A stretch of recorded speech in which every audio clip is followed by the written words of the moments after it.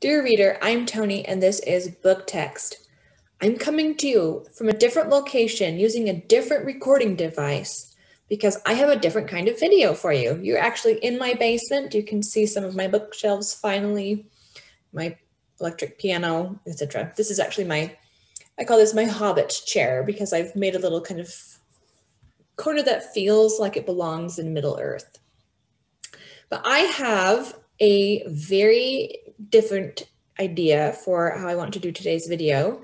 I want to highlight and maybe start a little bit of a series, a running series of highlighting different modern women writers. And so since it's, first of all, Women's History Month, but also I'm doing March of the Moderns, I thought it would be great to start this series in March. So the author that I'm going to highlight today, and you'll have to forgive me because I am a college instructor by training, so I made a PowerPoint for this, but the one author that I would like to highlight today is Dame Rose Macaulay. So this is an author that I read for the first time last year. I read a book called The World, My Wilderness, which I'll share briefly at the end of this slides. But I was kind of blown away by the complexity of her narrative. So I thought I would introduce her to you because I'd never heard of her before last year. And she was quite prolific and quite influential in a certain era of writing. So I'm going to introduce to you today Dame Rose Macaulay. My sources will be the Oxford Dictionary of National Biography and the 1987 article called The Pleasures of Rose Macaulay. And I will link to those below as well. So she was born Emily Rose Macaulay and obviously went by Rose. She lived from 1881 to 1958, so solidly in that kind of modern era where there were a lot of kind of new things, new opportunities for women, and she took advantage of them and advocated for more women to be able to take advantage of those opportunities. She was English. She wrote fiction, nonfiction, and poetry. She really ran the gamut there. She was an active feminist, and this is what I think is kind of interesting, a devout Anglican who had struggles with faith. I don't think that those things need to be, they can coexist, right? Having faith and having doubt can coexist. And it represents one of the many tensions or dichotomies that Rose Macaulay deals with in her writing that I think are really cool, that she's navigating these, really tense lifestyles. So a little bit more about her. See, I don't know if my little video is in the wrong place. She was born August 1st, 1881 in Rugby, Warwickshire, but she grew up near Genoa, Italy, and she was quite a tomboy in Italy. She actually believed that she would grow up to be a man. So that's another theme that comes up in her writing a lot, is this idea of kind of gender ambiguity and breaking with the established norms. She then attended Somerville College, Oxford in 1900, where she read modern history and fell in love with the 17th century, which actually became a source of a lot of her books as well. She wrote both fiction and nonfiction about that era. World War I broke out.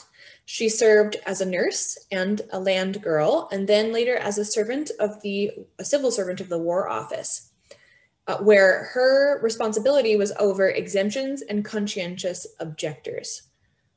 Again, another source of tension where she is a servant of the war, but also is helping people who want to be peacemakers, who object to the violence.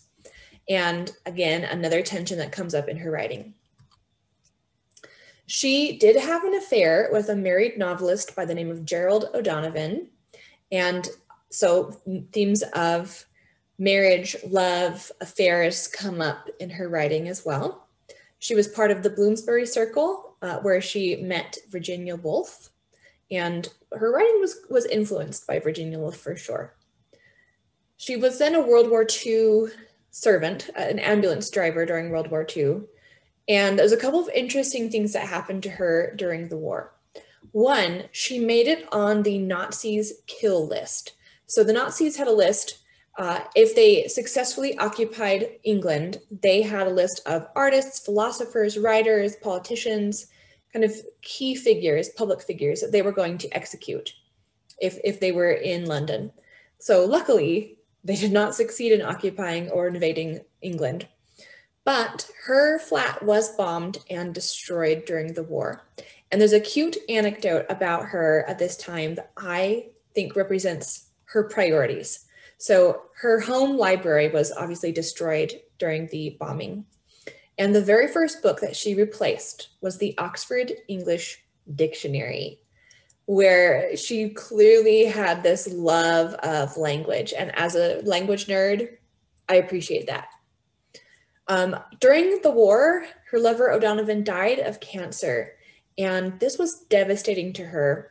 The whole affair kind of brought up some of that tension with her Anglican religion, but even more so when he died, she was not allowed to grieve publicly because she was the mistress and the wife did not know about her. And she actually stopped writing for a while after his death before she got back on her feet. Later in life, she was made Dame Commander of the Order of the British Empire in 1957 and then died October 30th, 1958. Still an eloquent and elegant old lady. So a little bit more about her writing. Now that we know the context of who she is and what her main influences were, she was considered to write upper middle brow fiction. And if we were to put that in kind of contemporary words or modern words, she wasn't writing literary fiction and she wasn't writing trashy romance, but she was writing somewhere in between what I might call women's fiction. So not quite chick lit, but that might be just a derogatory term for the kind of things that she was writing. They focused on women and women's relationships.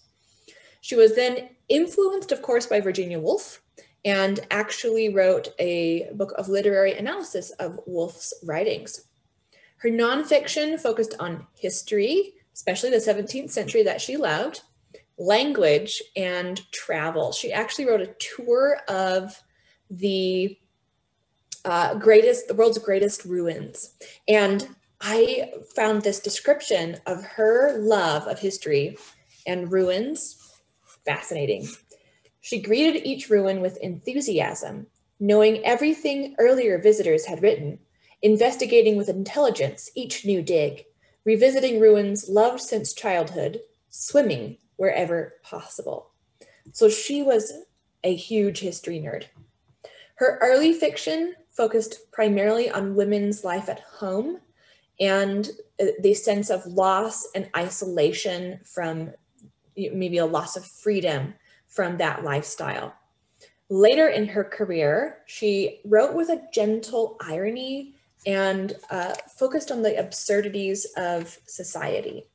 So I really liked this explanation of her writing style. She wrote with a witty and aphoristic style, meaning that she wrote a lot of great one-liners that you just want to quote for the rest of your life. So there's a lot of humor, but sometimes it's quite dark humor in these books. Her favorite book of what she wrote was a book called They Were Defeated, published in 1932, which was about a woman writer in history who was defeated by social pressures. So you can see that maybe she was drawing from her own experience, or at least the experiences of women writers in her era, in her social circles. Some notable works. I have not read all of these. The one I read is The World, My Wilderness in the bottom left, which is about a young woman, really a tomboy, so that kind of harking back to her experience as a tomboy, who is kind of scampering around the ruins of post-World War II London with a gang of young men. It's very interesting, quite dark, not as funny as I think others of her works. For example, Crewe Train, I understand, is a funny book about a tomboy. Pleasure of Ruins would be one of her nonfiction works about the world's greatest ruins. and so on. Like I said, I haven't read all of these, but maybe it's a good place for you to start. You can clearly see that she has been published by a lot of different publishers throughout history. And I think that's really cool that she has been republished and reprinted for a long time. I will leave you with a couple of final thoughts about her writings. So in the research that I did, I found that her books frequently testify to her abiding affection for the Anglican Church. Even though she struggled with it, she stopped attending during her affair, etc., she really believed in that higher power and in the importance of that kind of church community. She also wrote a lot of strong heroines, strong meaning complex, right? They were three-dimensional. And this description of her heroines is that particularly at night, they were beset with terror and the bitter waves of fruitless passion. So it's really a psychological insight into a lot of these characters.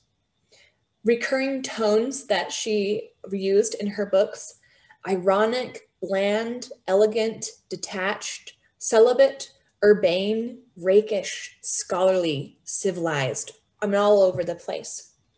One of her target audiences was Elizabeth Bowen, who is another of her contemporaries, along with Virginia Woolf.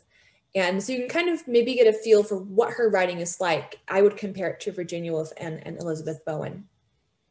And then I will just end with this beautiful description of Rose's personality. She thinks the world amazing and comic. She is delighted by people and their odd ways. I hope you try Rose Macaulay if you have not already. Please tell me in the comments if you have read Rose Macaulay before and what you think of her.